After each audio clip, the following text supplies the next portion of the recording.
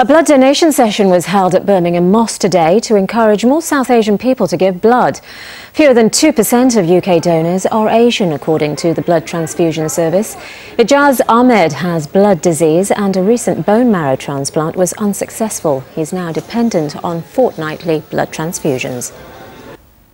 If I don't have red blood cells, I will have heart attack, I will have brain hemorrhage, or my liver can fail. So they are saving the lives of people like me.